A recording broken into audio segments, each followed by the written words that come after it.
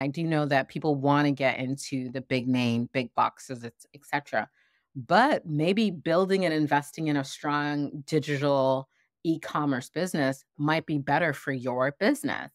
So make decisions around your business based on what's good for your business, not based on what other people doing for their businesses. And I think that's really important because sometimes people have goals that are not right for their business, but because it's seen as a marker of success, they try to pursue those goals.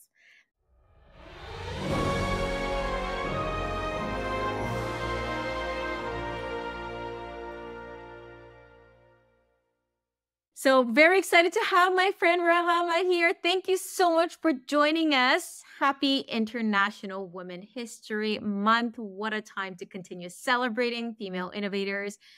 So much to dive in. Congratulations on so many milestones you recently have. We're going to dive all into it. But first, before we dive into the big pictures, I thought it'd be always great to revisit the humble beginnings. Bring us back to young childhood time. Who did you want it to be? Why was that important? And what were the dreams that you had when you were a child? Wow, we're really going deep right from the beginning. Hi, Monica. Thanks for having me, and happy International Women's History Month for you as well. Thank you so much for having me on your show. Okay, so as a child, I wanted to be a lawyer. I wanted to be a lawyer and I wanted to fight for children's rights.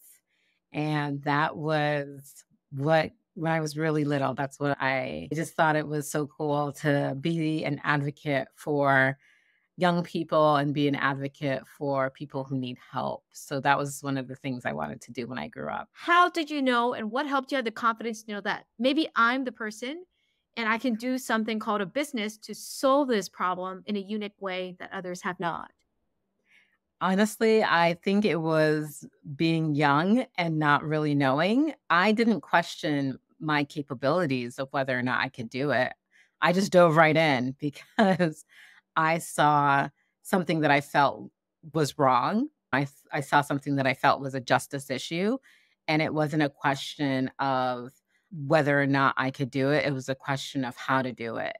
And I think, yeah, I was in my early 20s and I think I had the confidence because I really didn't know what I was signing up for. Maybe if you ask me today, I may have a different response in terms of if I would do it all over again. But back then I was very upset. I was angry that these women were not being included and that their labor was being taken advantage of. And I wish I could say it only happens in these communities, but it happens everywhere globally. Anywhere you see indigenous populations, rarely do you see them benefiting from their knowledge, from their labor, from their resources. I'm curious, how did you think of the name for your company? What does it mean? And yeah, what's the origin story for that? So Yeleen, Shea is the name of the tree, right? The Shea tree, Shea fruit. Yeleen is Bambara and it means light and hope. And when I was a Peace Corps volunteer in Mali, I learned Bambara.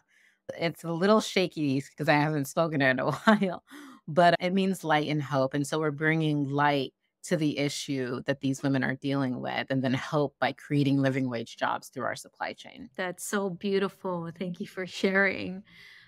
I want to dive a little bit more in the nitty gritty of the day to day because as you share, the drive helps, but let's be realistic. Entrepreneurship definitely has many ups and downs. And what's been your secret sauce for addressing failures, negativity, or challenges that you face? Because there's folks out there Mhm, who's tuning in. I was like, you two, that's great, but what do I do when I want to give up? I'm like, things are mhm. getting tough. What do you do? So I have a spiritual practice that helps to keep me grounded. I practice Christianity and I go to prayer often, especially when things feel like they're completely falling apart.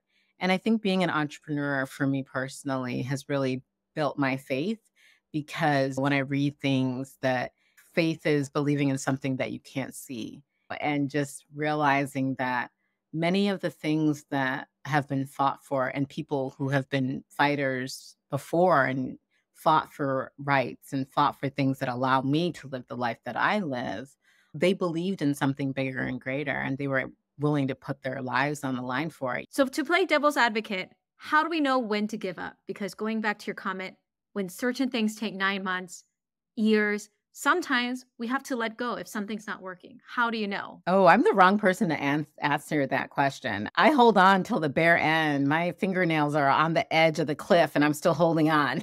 I don't necessarily know if it's giving up or if it's re-strategizing, if is the answer. Ultimately, in pursuing your goal or objective, that may not change, but the way you pursue it might change.